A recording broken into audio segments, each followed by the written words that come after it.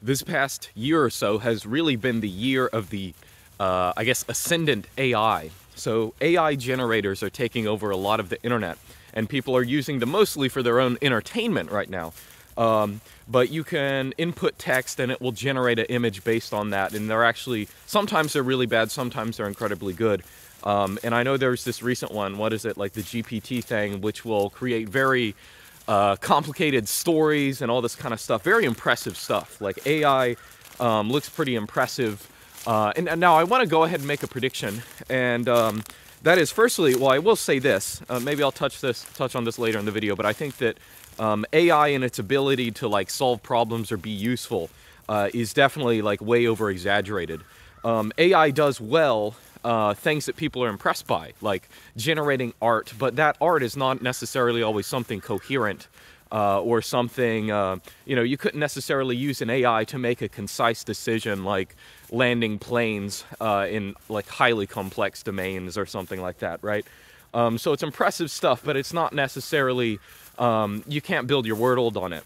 So last year, let me just say this, I made kind of a prescient video where I said something like search engines are basically dead now. They're basically useless. And the reason I said that, and this is like 100% true, is all search engine results that you now get are basically AI generated. Now, of course, these AIs, they're not like hyper intelligent creatures that are answering your every question. They're actually hyper non-intelligent creatures that are really just trying to get your clicks, right? So this is something you've probably seen. You might not have even noticed it. But let me just randomly, a couple weeks ago, I was at the store, right, hardware store, and I wanted to figure out, okay, what kind of nails, like what length of nails, what, you know, what number nail do I need, or screws, excuse me, what number screw and like what type of screw do I need to screw into this kind of wood, right? Or what's the best kind to get long term? So I remember looking that up on my phone. I didn't do it before I left, but I ended up doing it at the location. And, you know, of course, every single result I get, what is it? It's all AI-generated results, right? It's all stuff like, screws are very important for doing woodworking, and you can use many types of screws. There are different lengths and blah, blah, blah.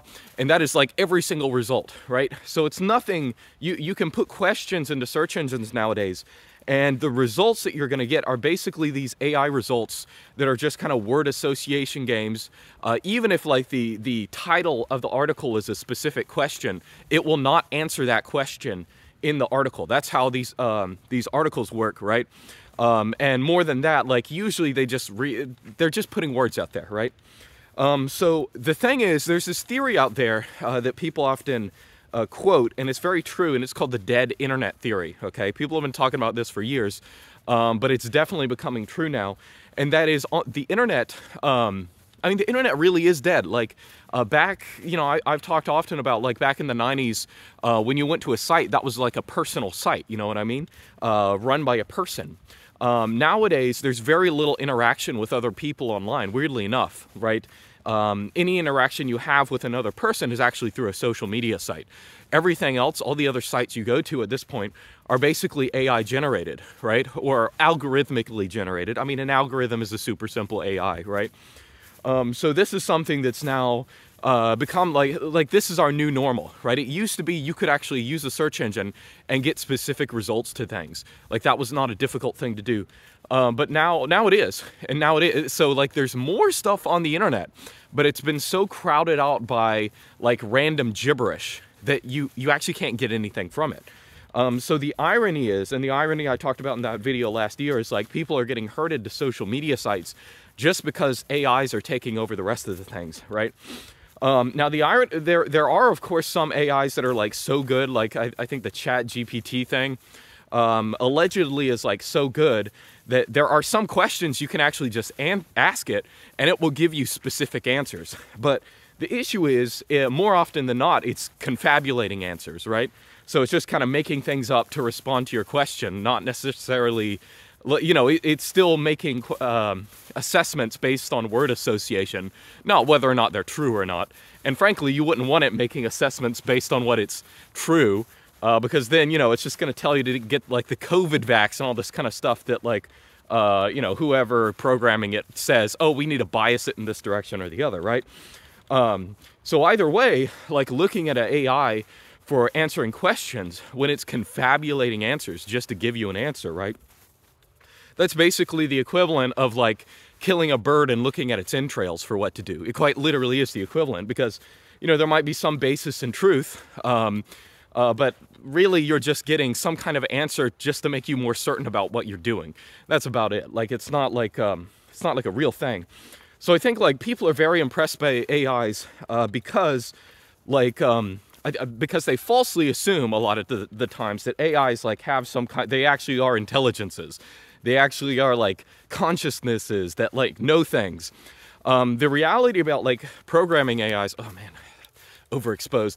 The reality about programming AIs is like the software that goes into it is actually very simple. The reason, you know, people in AI will often say this, and this is true, like the programming in AI is actually relatively simple compared to, you know, more complicated programs we've had for years. The reason we're only getting AIs now is because we didn't have the computing power for it before. Because you have to train it on data and do all this kind of crazy stuff that you need a lot of processing power for. So really they're just like kind of dumb algorithms that are just looking at massive sets of data and drawing these kind of conclusions. And again, like they do these things, like they're great at like giving kind of impressionistic answers or impressionistic art, frankly.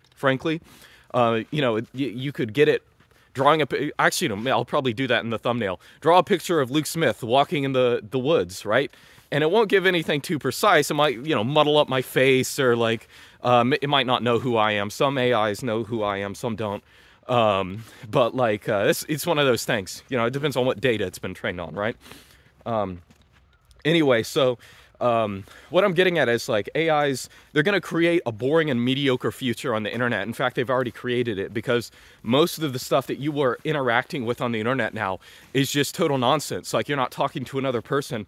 You're talking to this like system that is like this self-propelling unconscious system that is kind of it's programmed itself, but it's also programming you with just like seeing the same kind of stuff over and over again. And it can be nudged in one direction or the other.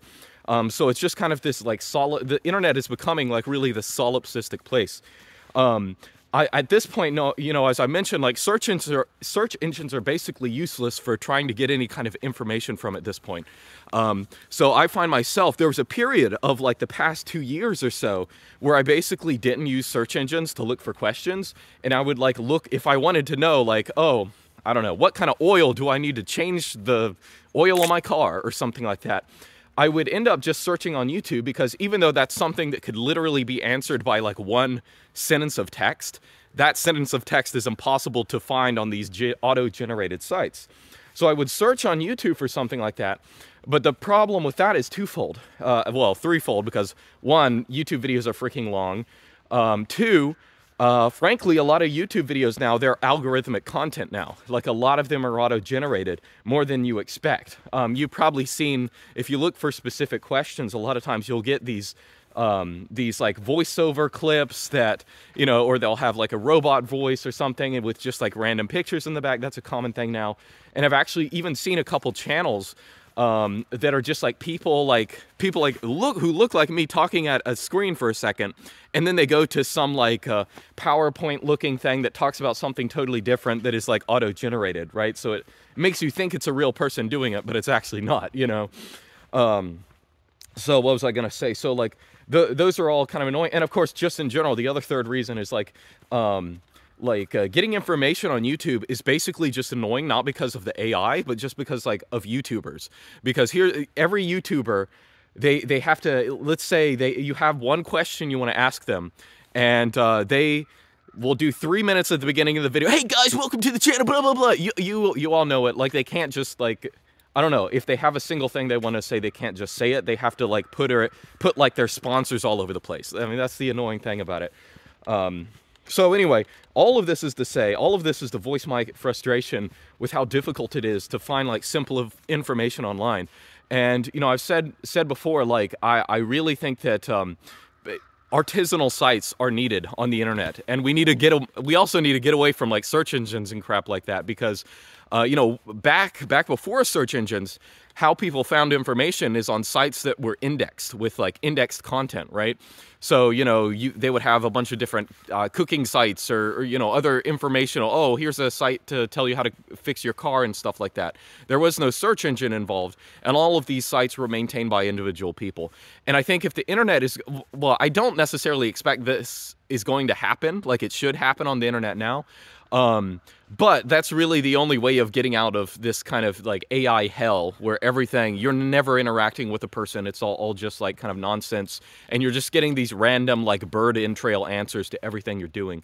That I think is the inevitable future on the internet, unless like at least a small bit of us can carve out this little area where we can still be humans on the internet.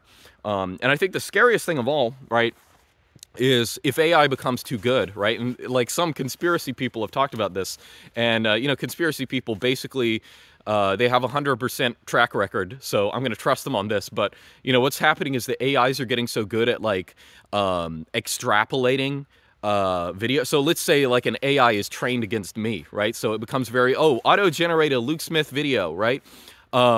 And then like you could have it video, or not just the text, but also like the video content. You could have it auto-generate that. Well, then you can start, this is the conspiracy theory point.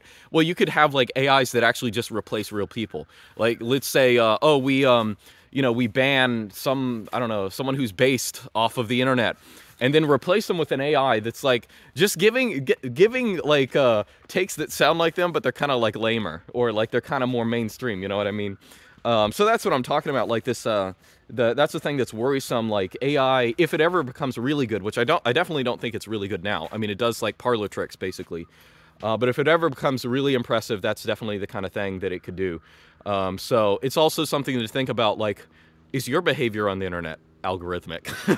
Like, is your behavior like something that could be easily reproduced by an AI? I don't know. That's something to think about, because I don't know.